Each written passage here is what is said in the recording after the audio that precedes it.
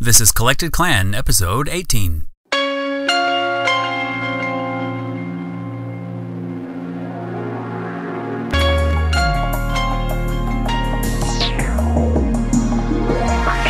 It's just a different season. You know, the season this year at this time is so much different than the season was last year, and I'm thankful that we're, for now, in this really, really nice place. Welcome to this bonus episode of Collected Clan. I'm your host, Gregory Byerline. This podcast features conversational biographies, or audio portraits as they've been called recently, of relatable people with real stories of triumph and tragedy, plus successes and setbacks. Stories about everyday people making their mark. I've met a lot of people in my lifetime, and many people come and go. But these people are the company you keep. In this bonus episode, we kick off the holiday season right here at the start of Thanksgiving week with some audio thank you notes from previous guests and a few additional people for whom I'm grateful. Wherever you are and whatever you're doing while you listen, kick back and soak it in. So let's get started. First up is Bethany Torino from episode 4. I am thankful for all of the good people of the world that get up every day and do the best they can to make the world a better place, to help those around them, to make themselves better so that they can have an impact in people's lives. And I've just really come to recognize that more and more lately, that there are so many good people in the world. And I know your podcast has highlighted several of them, and I love that. I love the everyday hero that gets up and gets out and does what they're supposed to. And they're the people that really make the world turn. We wouldn't be in the same place as a nation or as humans without all of those wonderful people. And a lot of times they're the ones that don't get the thank yous and the pats on the back and the free gifts, the goodie bags at the end of the award shows. They don't get to have some famous person hand them something in front of millions of people so they can be acknowledged, but they're the ones that really make a difference. So thanks for doing this, and I hope you and your family have a wonderful Thanksgiving. Next up is Tiffany Montero from episode 14, where she shared her powerful adoption stories. I am very grateful for my parents. They went above and beyond for me, and I believe that's the job of every parent. But I know that there were countless times that they were told that there was, something wrong with me, or maybe we should put her here, or she's never going to be able to do this, and she's never going to be able to live on her own, and all of these things that they didn't accept ever. They never gave up on me, no matter how many stupid things that I did, no matter how many stupid situations I got myself into. They never gave up on me, and I am very, very grateful for that, because of that, there are these 3 kids that are, in my opinion, pretty phenomenal. So they're pretty much at the top of that list for sure. Adam, the boy, he saved my life. As I said before, I would not be here if it weren't for him. And I can also promise you I would not be where I'm at on an emotional level if it weren't for him. He talks to me. He makes me laugh when I feel like I haven't laughed in forever. And he's just so good. I am grateful for him every second. Next up is my friend John J. Thompson from episode 10. Boy, thinking about what to be grateful for this year, what I'm especially grateful for this year, thankful for. There's so much stuff, it's hard to know where to begin, but our family's lost a lot of people this year. We've said goodbye to some people we love a great deal. Our family has, and I have some friends in the music world, and it's struck me how the more people we know, the wider our circle grows, the more people we're blessed to encounter and journey with in this world, then the more the more we are encountering loss. And this year there's been a lot of that. And so I'm thankful for the people that we've been able to know, the experiences we've had. I'm thankful for time with our family. It was in 2006 was a time when I should probably not have lived. I came very close to my final goodbye to my family, and that did not happen. And I'm thankful for that, for another 12 years so far of time with them. So I'm thankful for time. I'm always praying that I don't take anything for granted. That's literally what I pray every day. And I'm thankful for all the people in my life, and I'm thankful for the opportunity to make a difference. And I'm also praying that I never take advantage of that. So lots to be thankful for this year. Lots of blessings, lots of struggle, but the struggle is worth the blessings. So that's what I'm thankful for this year. Here's Bradley Ford from episodes 11 and 13. I definitely have to say the biggest thing that I'm thankful for this year is having my wife being cancer-free and able to get back to work and, just being able to tackle life for the most part again. That's definitely number one. But we've also had a lot of other really cool things happen this year. I'm thankful to finally be at the helm of my own company that's growing. It's a lot of fun just tackling those projects and challenges. Super thankful for my kids. All three of my kids seem to really be finding their way and knowing what they want, and that's a really exciting thing to watch them be able to do that. It's just a different season. This season this year at this time is so much different than the season was last year, and I'm thankful that we're, for now, in this really, really nice place.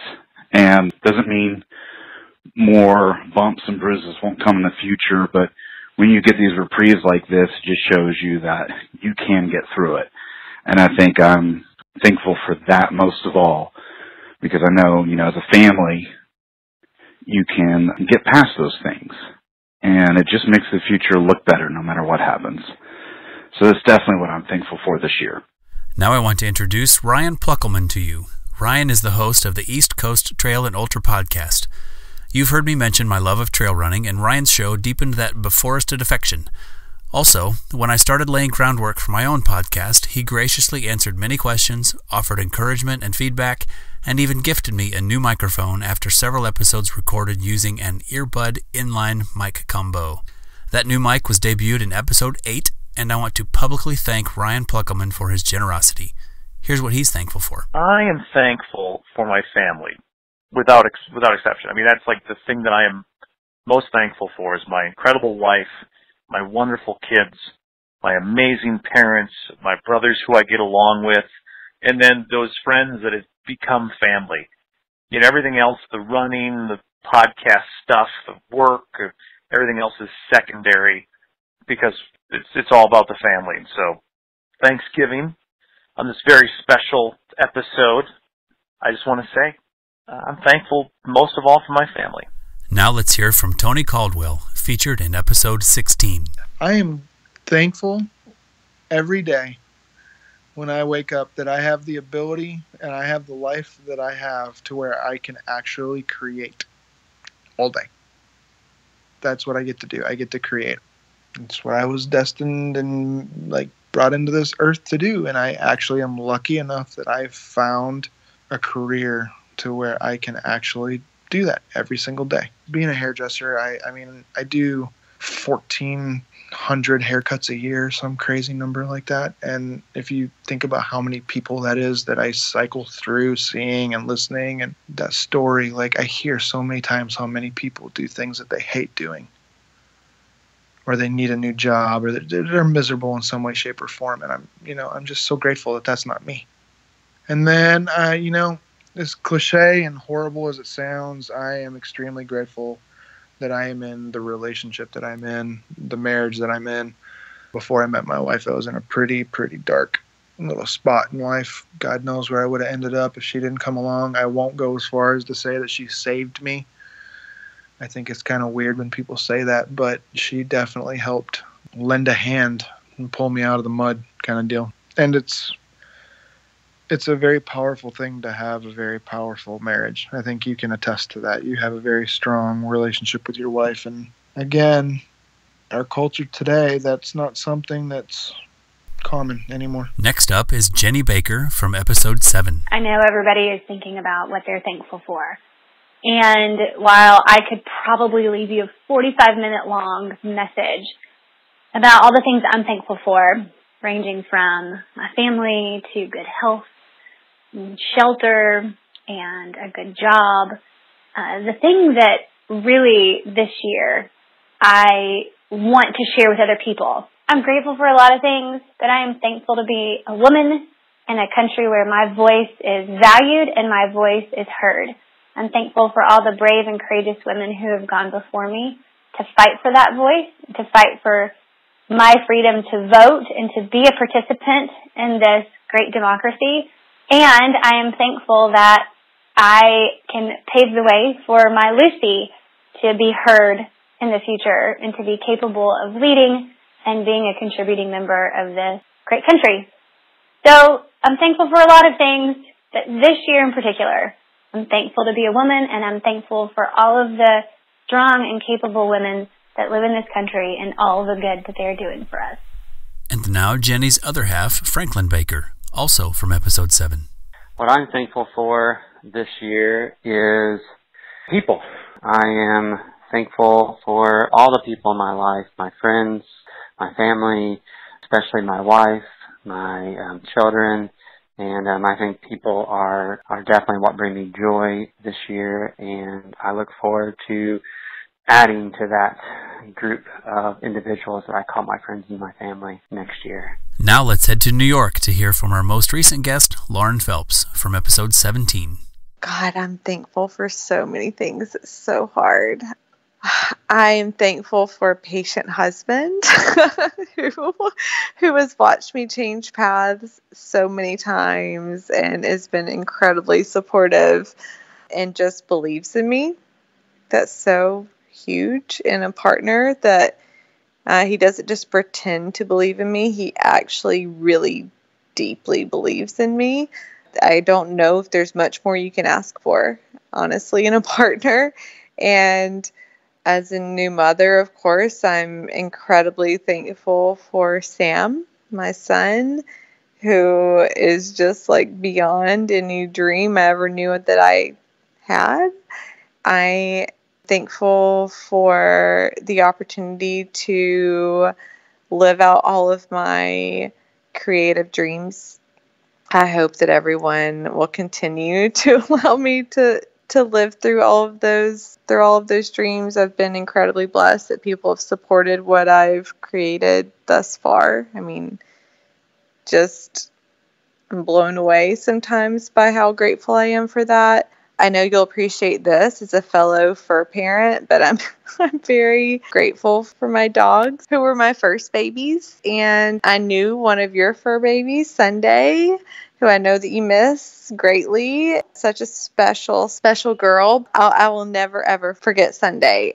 She was so special. And I have two very special ones as well. I have Conroy and Pep, who are 12 and 8, who've been a part of my life for a very long time. God, I could go on and on and on. My life is not perfect by any stretch of the imagination, but I have so much that I'm grateful for, so I won't bore you with the long list. Here's another podcaster who has been influential in helping me through this first year of Collected Clan. I'm grateful for David Hooper and the insights from the Red Podcast and Build a Big Podcast that keep me on my toes and consistently improve my game with this show. Hello, David Hooper here, calling with something that I am thankful for this year, and that is community. I'm going to call it one community, the people who make podcasts and the people who listen to podcasts, because I think we're going through a time, it certainly seems so in the United States, of great tribalism. You know, you pick one side, the other guy picks the other side, and it appears that we're very different people, your side, their side, your side. But I think that when you get past that and you actually start talking, you see that people are very similar and that we pretty much want the same thing. And I think that podcasting is helping that, because it is an interactive media, and it is something that you can do, I can do, anybody can do. So I think it's important for us to have these discussions, find some common ground, and I think that's how we're going to move ahead. Now let's hear a thank you note from my longtime friend, Ginger Eldridge, from episode 8. This year, I am so very thankful for all the blessings that God has given me, and that I have a stable job. I have wonderful coworkers, that we have such a good working relationship, even though sometimes it gets really, really hard and stressful in our jobs. We still find a way to lift each other up and keep each other sane in a way. So I'm thankful for the grace of God who's carried me through some really hard years. This year has been a good year, and I'm thankful for, of course, number one, my daughter, who has accomplished so much in her young life, and I'm thankful for who she is and the strength that she's showing through the diversity and the hard times that she's been through. She's seen a lot for her young age, but she has really pulled through, and I think that's going to carry her to be such a strong adult. I'm thankful that she's chosen to enlist in the Navy, and I'm so proud of her for wanting to serve her country. I'm thankful for my home and for the grace of God. I said it before, I'll say it again, the grace of God. I'm just very thankful for that. And I'm going to leave it at that. And through the power of social circles, fellow podcaster Keith Cartwright contacted me via Jenny and Franklin Baker, whom you just heard, and he invited me to guest on his show called 2Tim47, where he looks at life through the lens of a runner. And we instantly hit it off and connected on a much deeper level. Visit the show notes to link to our conversation on his show and also enjoy his thoughts here about gratitude. So for me, gratitude always starts with, and I think this grateful life that I try to live started way back with my oldest son, Elliot, who will be 12 here in December. But when my wife and I got married, we both agreed that we didn't want kids. We had busy lives and just decided in the beginning that if we were going to get married, that we were going to have a married life, but no kids. And then about 7.5 years into that marriage, we're driving to town for dinner one night, pretty quiet in the truck, and all of a sudden I hear my wife say, sitting beside me there, that God told her that he wanted us to have kids. And the truck remained quiet. I just tried to pretend like I didn't hear that. And she asked if I was going to say anything. And I said, well, I'm not going to respond because I thought I heard you say God wanted us to have a kid. And God has not said anything like that to me. So either you're listening to some foreign creature that is not our God, or you and God have some secret going on that I don't know about. And long story short, about a month later, she was pregnant with our first kid, Elliot. So 7.5 years into this marriage, this commitment that we were never going to have kids is suddenly something completely different. So, we had baby books. We had to start reading up on how to be parents. I completely changed my mind. I was all set, all ready now to be a dad. And then in December 18th, about 12 years ago, Elliot was born. Only when he was born, the morning he was born, it was pretty frightening. For a while there, my wife's health was in jeopardy. Elliot was actually born without a heartbeat, so they were pumping away on his heart. Meanwhile, my wife was doing okay after she gave birth.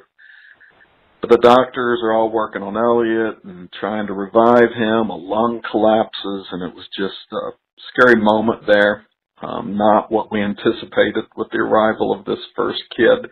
In the delivery room there, Elliot was suffering. Doctors are working on him.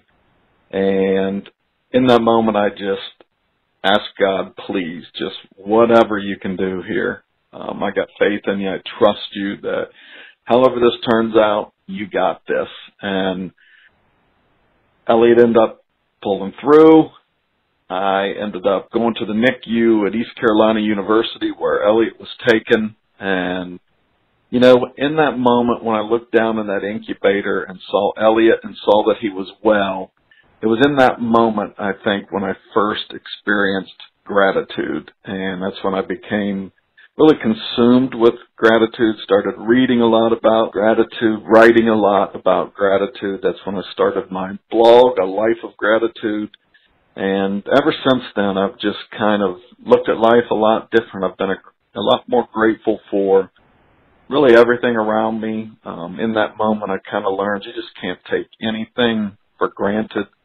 You can wish a lot of things you won't have in your life, and then suddenly this thing appears out of the blue, and you're far more grateful for it than you ever thought you could be. So I look at my kids, and I know that they are the birth of gratitude in my life. Next is my friend Chris Creed, host of Nashville Wedding Podcast, whom I've known since my days in wedding photography. We also share a community of faith, and Chris is the very first person to whom I mentioned an interest in starting a podcast.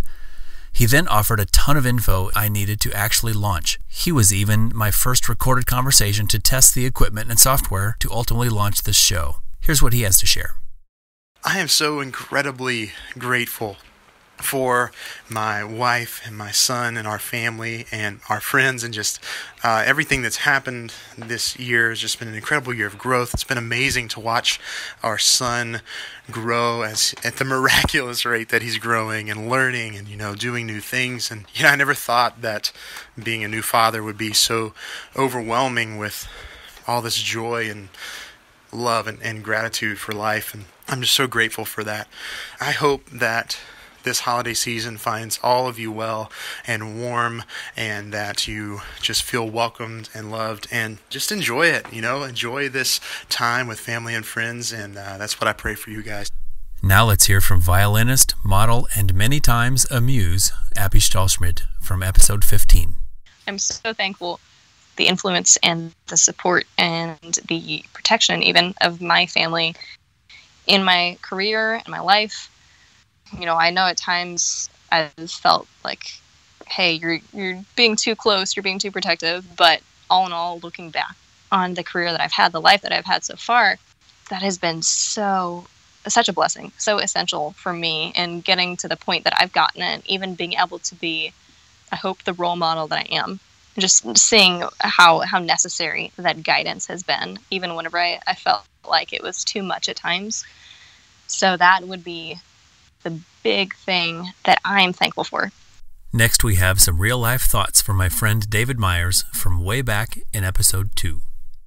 I'm thankful that in this season and this time right now, the kind of the fall, we're getting close to Advent.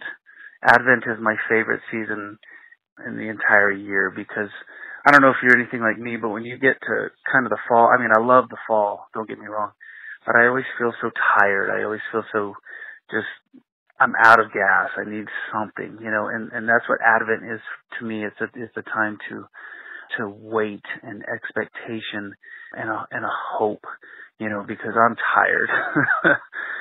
My wife and I and the family, we just experienced a pretty good interruption, some kind of, cataclysmic suffering that's pretty brutal. And so we're dealing with that right now. And so for me right now, especially entering this Advent season, I'm literally longing for rest. And so I'm waiting with expectation for hope. And so that's what I'm thankful for this year. I'm thankful for hope. I'm thankful that there's something more beautiful than we ever imagined right around the corner if we just wait and expect. So that's what I'm thankful for, hope. And finally, the creative artistic awesomeness of my songwriter-painter friend, Elizabeth Foster, who is talented with paint, music, and words. As I sat down to think about what I'm grateful for this morning, it started to feel like I was writing stuff down, and it started to feel like I was writing an acceptance speech. Like, the ones on TV, like someone gives you an Emmy and you list all the producers and the makeup artists and the lighting crew that kind of make you who you are. And I kind of felt like this new day, this today is kind of like that. It's an award, and it's not for anything that I've done, but it's a gift for sure. So I thought I'd share just a few of my producers this morning, and hopefully the music won't start up and tell me to wrap up my speech. So we'll just see how it goes. But I guess number one, first of all, I'm really grateful for Jesus, who loves me and changes me and helps me and heals me. And it's basically because of him that I can even attempt to live a life from a place of gratitude. Super grateful for my husband, who is patient and consistently kind to me on a day-to-day basis, which is no small feat. Really grateful for my daughter, who I'd never thought I'd have the chance to be a mom to. So that's a huge thing. She brings a whole new level of fun and exploration to my life. That's exploration, not expiration. And pretty much a whole new vocabulary of love, for sure. I'm grateful for my newfound friend I met at the grocery store last month. Its name is Gingerbread Almond Butter. And honestly, like a spoonful of it has the potential to put a stop to any Christmas cookie binge eating. Check it out. You're welcome, America. You're welcome. I'm grateful for my dog Hazel, who loves tenderly and unconditionally and guards our child in our house like a fire-breathing dragon. I'm grateful to get to do what I get to do, which is to paint as many paintings as I possibly can and to create even my craziest sculptures and design all kinds of products that I'm really...